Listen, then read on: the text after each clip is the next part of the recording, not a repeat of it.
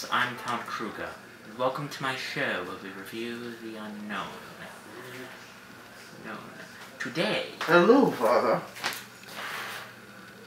Regia, have you come to vanquish me?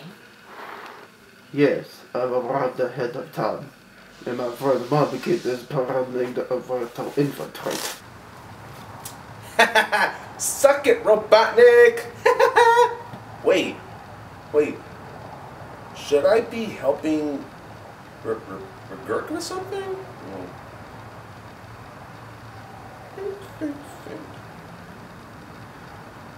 Nah, who cares? He can take care of it. Very well. I'll do one last review before you vanquish me. Dr. Zombie, activate the sun gun. But Master, won't you get disintegrated? Don't worry, I've got my shield up. Alright, I'll get started. What will you do in the meantime? Oh, I'll do a review to stall time. You'll have a lot of drawers. With summer appearing in our midst, I felt it was only proper that we talk about an essential part of summer, nature. But what happens when that nature goes mad and starts attacking people? You get what I call the nature attack subgenre of horror. And there are plenty of movies, from Piranha to Frogs, Night of the Lepus, Them, The Birds. But if we had to pick just one nature attacks horror today that's appropriate, it would be the 1975 horror classic, Jaws. Based on the book by Peter Benchley, Jaws, if you don't know, is about the seaside town of Amity Island that gets attacked by a shark. And when the greedy mayor and anybody else won't do anything, it's up to three men: Chief Martin Brody, played by Roy Scheider, Oceanographer Matt Cooper, played by Richard Dreyfuss, and Drunken Sea Captain Quint, played by Robert Shaw, to go out and kill the shark once and for all. Now, there are three reasons why Jaws is the king of all nature attacks films.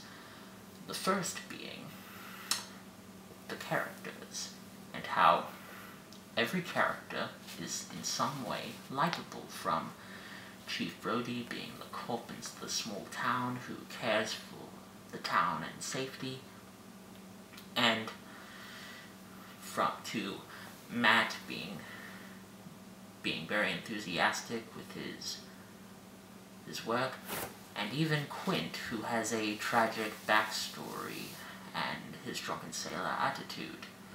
Even characters who you might not like at first glance, like the mayor, who's very greedy, or even the wife.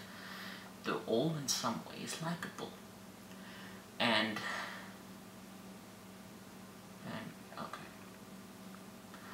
And the second thing that makes it good is its horror and suspense, because normally in these types of movies you would see all sorts of shots of the creature, but in this case you only see the point of view or even brief glimpses, plus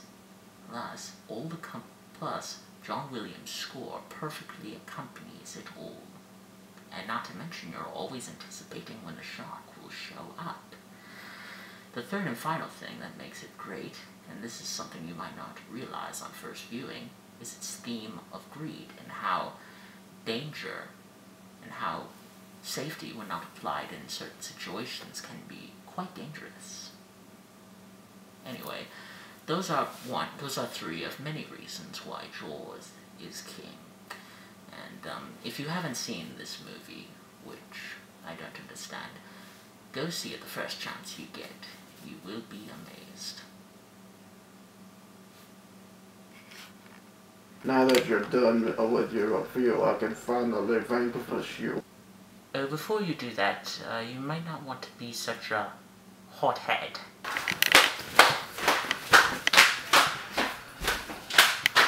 You won this time, but mark my words, I will destroy you, Mama Kid.